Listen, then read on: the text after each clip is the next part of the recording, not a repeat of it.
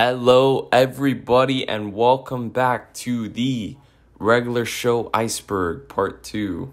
Now, if you haven't originally seen the Part 1 of the Regular Show series, please check it out. It is actually on my channel and it's a super entertaining video.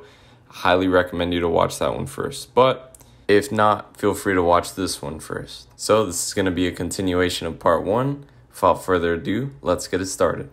Wish right now. This refers to that one meme where Mordecai was singing Airplanes with Twilight Sparkle from My Little Pony. And man, this was an interesting time in 2021 where this took place. Here's a little clip. Pretend that airplanes in the night sky are like shooting stars. Rigby's deaths. So Rigby faced death several times and actually died 4 of those times. But he was swiftly resurrected. Here's all the times he died. He was killed by Skips in an arm wrestling match. He was killed by Snowballs, the ice monster. He also was killed when Mordecai pushed him into the space-time continuum, and he fell into a coma in Excellent as well. And there's plenty of speculation and theories of why he dies in the show. Maybe it's because he's such a iconic character to the show that it's giving the viewers just a shock effect. But overall, it's pretty funny how many times it happens. Donald Trump. This refers to Richard Buckner, who is a main antagonist of the Thanksgiving special. And he is described as the richest man in the world. And he's basically Regular Show's version of Donald Trump. And aside from being a rich businessman, Richard had one main purpose in life, and it was to have Thanksgiving all by himself. Huge Head. Huge Head is a secondary antagonist from the episode Really Real Wrestling, and the main antagonist of the episode Men in Uniform. He is a RRW wrestler who may be a lollipop like Pops due to his bodily shape and his big head, though as of right now it cannot be proven. And it is implied that he might have gone insane during his time plotting revenge, as even when the park workers noticed him, he didn't seem to care. And apparently this is his gravesite. Spark Initiative. The Spark Initiative was a program created by Dr. Dome and later directed by Dr. Ruben Langer. Spark may have been a combination between space and park, as said by Benson, but it could also be a codename or possibly even an acronym. The goal of Spark Initiative was to bring different parks around the world into space, parking them in massive stations like the Space Tree and the Space Bush. It's essentially a secret organization of the parks, and it also had correlations with the Dome experiment. Mr. Ross. Mr. Ross is the main antagonist in Regular Show, the movie. He was an insane, evil volleyball coach / science teacher who wanted revenge on Rigby for ruining his championship volleyball game. And he also got sent to prison by accidentally exposing his illegal plutonium smuggling. And so he became obsessed with revenge. So much so that he wanted to invent a time machine to travel back in time to prevent his volleyball team's loss. And so years later, he made Mordecai turn on Rigby to help him defeat the park rangers. However, as soon as the Time NATO was created, he betrayed Mordecai by threatening to kill his present self, showing that he never really cared about his failure to go to college. So after his defeat, Mordecai and Rigby told their past selves to apologize to Mr. Ross, which made him a happy man in the end. The Dome. So the park actually has a dome placed over the top of it to create a contained ecosystem. And the park workers are actually trapped in the dome as a result of Benson getting the date wrong. However, it is revealed that the date was changed by Mr. Maylard. And this is all part of the dome experiment, in which Benson announced in a normal announcement of a park meeting that the park is going to be sealed in a dome every month in order to create a contained ecosystem. Excellent Night. So the Excellent Night is a night that appears at the end of the eating competition in the episode Excellent, in which he shows several prizes where you must choose the correct prize or you would die. The way of dying is unknown, however. If a person chooses correctly, he replaces the trucker hat with an identical one from a closet full of said hats. And the night only appears after someone finishes the Excellent challenge. And he declared Mordecai the winner.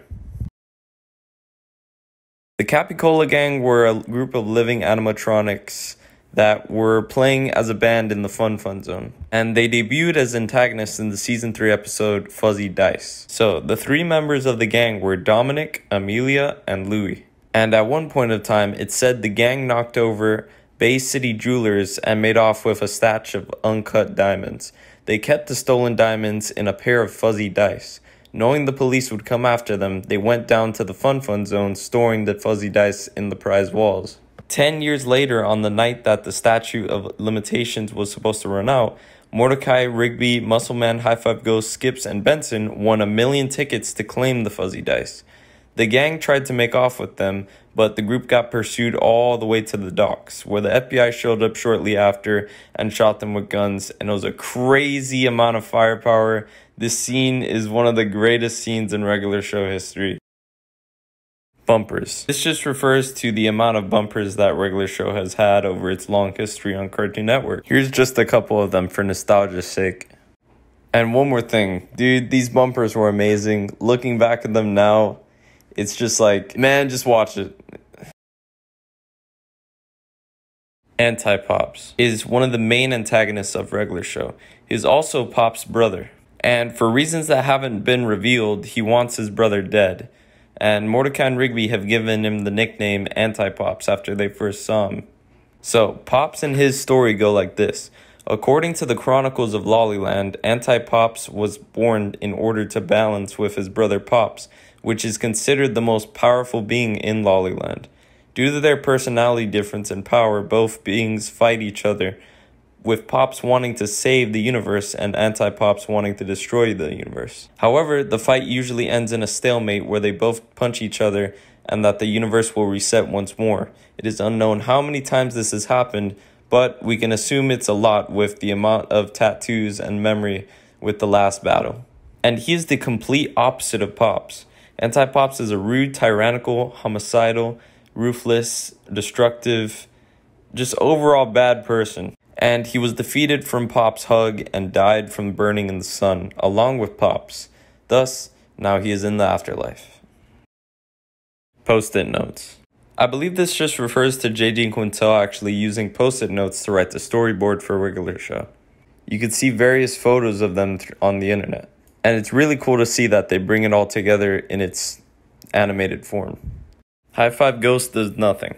So, High Five Ghost basically has one of the most useless amounts of use in the entirety of Regular Show.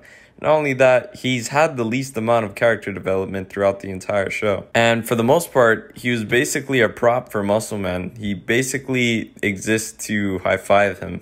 And thinking back, I mean, he hasn't really had like a crazy amount of things that he actually provided to the show itself. But nevertheless, he was a cool and interesting character. It's just sad that they didn't really do anything with him much.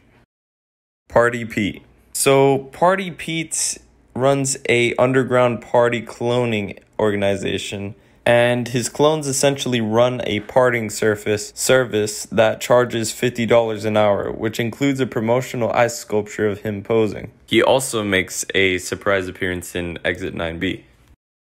Carter and Briggs. Carter and Briggs are main protagonists in the TV show Carter and Briggs. So Carter and Briggs are first seen when they announced that they will be hosting a contest where the person that can do the most donuts in a row will make a cameo appearance in their next episode. And so the contest was eventually run by Mordecai and Rigby after they were victorious over characters posing as Carter and Briggs.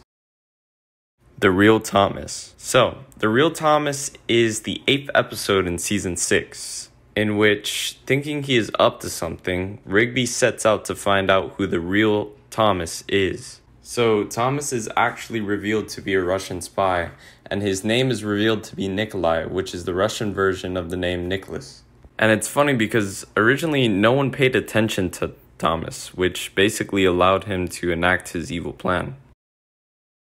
Low Five Ghost. So, basically, he has the same appearance of High Five Ghost, but with facial hair. And he wears teal sunglasses and has 2 hands out more than High Five Ghost does. And he appears actually in a couple of episodes too.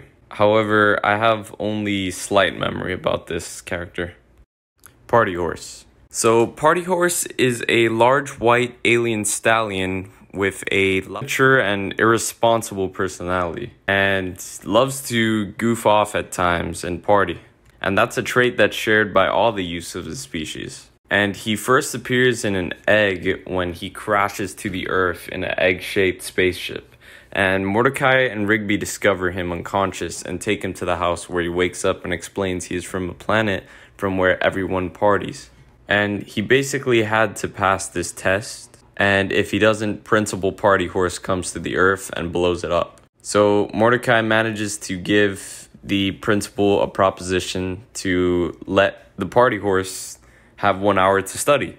And so after studying, the principal gave Party Horse 1 hour to complete the test, and knowing that he'll fail, makes a video of him to show party horses on their home planet. And long story short, he basically did not destroy the earth. However, he just revealed that the entire test, he drew a drawing of Principal Party Horse that had the title Jerk Horse. So pretty funny character all around. And unfortunately, another subtle stop, because that is part 2 of the Regular Show Iceberg. The last and final episode will be out next week. Let me know what you guys thought of the series. Let me know what shows you guys would want next on Iceberg. Had a ton of fun creating this entire series, and I can't believe that we're already almost at part 3. You know, it feels like just yesterday that I made this Regular Show Iceberg, so I really hope that you guys enjoy it. And so, like I said, part 3 will be coming out next week, so look forward to that. And if you guys liked the video, please like, and if you enjoyed, comment down below what your favorite thing about Regular Show is. Like, I'm trying to hear some of your guys' responses, some of your feedback. So with that being said, I will see you guys next time. Take it easy.